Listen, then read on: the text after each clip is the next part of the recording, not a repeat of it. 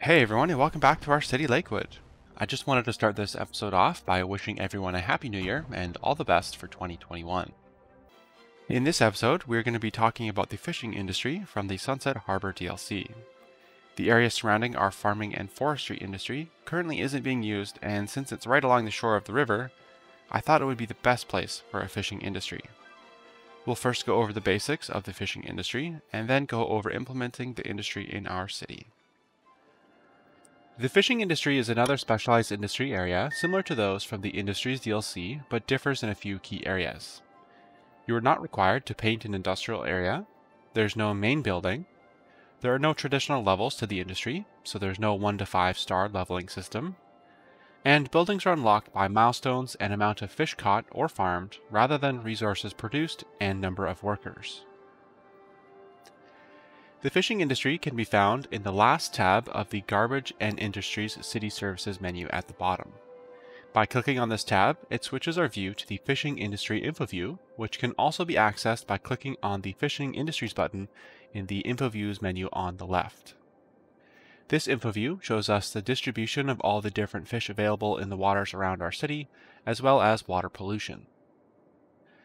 The types of fish available are anchovies, shown in orange, that prefer still, shallow waters, salmon, shown in pink, that prefer shallow waters with flow, shellfish, shown in purple, that prefer deep and still waters, and tuna, shown in blue, that prefer deep and flowing waters. The pollution in the fishing industry's info view is much more sensitive than that of the generic pollution info view.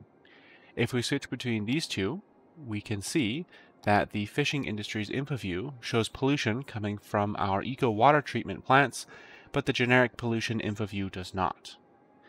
It is important to avoid pollution because it will reduce the catch rate of your fishing vessels, and the fish farms are actually unable to operate in water with any pollution.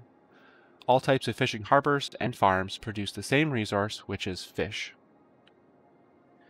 And the fishing industry is initially unlocked at the 3rd milestone of your city, which is Tiny Town. At this point, you will have access to the generic fishing harbor and the fish market. The generic fishing harbor catches any type of fish, but with a moderate catch rate and low capacity. Specialized fishing harbors are unlocked by catching more fish and are specific to the fish seen in the fishing industry info view. These specialized fishing harbors are more efficient and have higher capacity than the generic fishing harbor. And obviously, the rate at which you will unlock these other harbors depends on the efficiency of your fishing route, which we will cover shortly, and the number of harbors you have operating. The fish you catch are either exported to other cities or sent to the fish market where citizens can purchase the fish directly without being processed. The fish factory is unlocked at the 4th milestone, Boomtown, and processes fish resources into fish products that can be sold to commercial areas or exported from the city. Lastly, the fish farm is unlocked at the 5th milestone, Busy Town. The other 2 farm types, algae and seaweed, are unlocked based on the amount of resources farmed and not fish caught. The fish caught using the fishing harbors and the fish resources farmed are not interchangeable and do not count towards each other's unlocks. Similar to the fishing harbors, the higher level farms produce more resources. There are 2 city planning policies unlocked at the Big Town milestone that I will be implementing before I start our fishing industry, and these are dolphin-safe fishing and sustainable fishing. Both of these policies reduce our fishing yields, but will increase citizen happiness. There are 2 other fishing industry-related policies under the Services Policies tab, and they are fishing license and algae-based water filtering, unlocked at Tiny Town and Busy Town respectively. I likely won't be implementing the fishing license policy, but I will implement the algae-based water filtering policy as soon as it's available to me. After you place your first fishing harbor, you'll notice that there's an icon on top, telling you that the fishing route is incomplete. In order for your harbor to start sending out vessels, you need to draw a fishing route for them to travel along. The tool for drawing your fishing route is found in the Fishing Industry menu on the far left-hand side. You'll also notice that there are 2 nodes in front of your fishing harbor that you connect your fishing route to, and the fishing route must start and end at the same fishing harbor. Now, because we're using the generic fishing harbor, it doesn't matter where we paint our fishing route because we can catch any type of fish at the moment. But if we were using some of these specialized fishing harbors, such as the anchovy fishing harbor, We would need to make sure that we draw our fishing route to go through the orange area over here, because this is the only area where we can find anchovies. And that is actually the only type of fish that the vessels from that fishing harbor can catch. An interesting thing about the fishing routes is that you can actually draw them outside of city limits. So eventually when we unlock the shellfish and tuna fishing harbors, we can paint our fishing routes to leave the limits of our city and go through the blue and purple areas of the water over here and catch that specific type of fish. But for now, because as I mentioned, we're using the generic fishing harbor, it doesn't matter where we paint our fishing routes. We can make the routes more efficient, but it doesn't really matter where they go.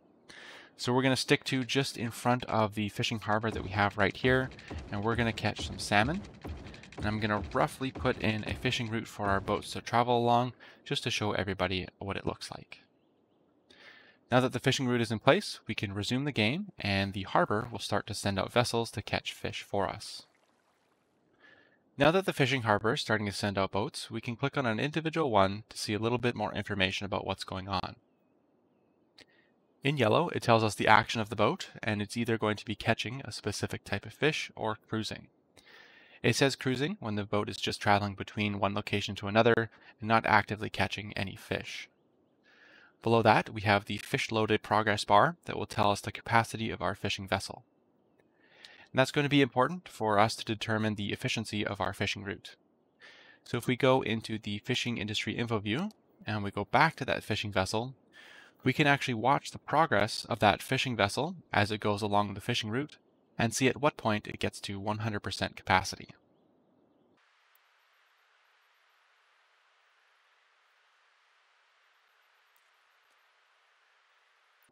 All right, I'm just going to pause it real quick. We can see that this fishing vessel is at 98% capacity and still has a relatively decent amount of distance to travel before it returns to the harbor. What we'll also see is that if I resume the game and we watch this vessel, that once it gets to 100% capacity, we'll actually speed up a little bit and the action will turn from catching salmon to cruising. So that means that as the vessel is cruising, it actually travels at a little bit of a faster speed, but when it is actively catching fish, it is a little bit slower. In order to make our fishing route a little bit more efficient, what we could do is we could actually remove a large section of our fishing route and make it a little bit smaller than what we already have. So I think I'm going to just adjust it like that, and then what we can do is we can click on another fishing vessel and just watch the progress of it as it travels along our new route.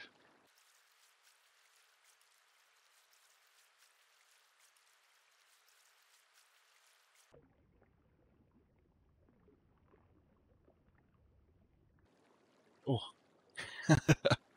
Okay, that one was at 99% efficient. So we can actually make it a little bit longer if we really wanted to, just so that we can get that extra 1% of fish into our fishing vessel. So why don't we do that real quick? We'll just make that a little bit longer.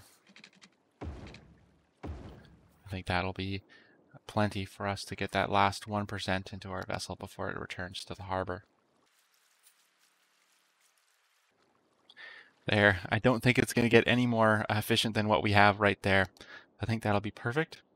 And what we can also do is if you click on the harbor itself, it tells you fishing route efficiency.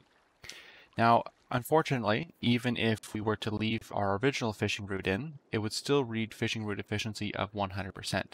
It doesn't count any of that extra distance that the fishing boat had to travel. It just counts that the fishing vessel itself filled up to 100%. So the fishing route efficiency in the fishing harbor info view is not as efficient as actually going to the individual vessels and seeing at what point they become full along the fishing route and then adjusting your route accordingly. And that is the basics of the fishing industry. It has been far too long since I released a video, so I apologize for that, and I'm already running out of time to finish this one. So I think I'm going to leave the actual implementation of the fishing industry into Lakewood for a part 2 of this video. I've already planned and tried out what I want to do, but I would like to go through it with everyone. Thank you all very much for watching the video, and I hope you enjoyed. Don't hesitate to leave a like, dislike, or a comment down below, and I will get back to you as soon as I can. I appreciate all the feedback and support that I've been getting, so thank you all very much for that. Don't forget to subscribe if you haven't already for more City Skylines content in the future.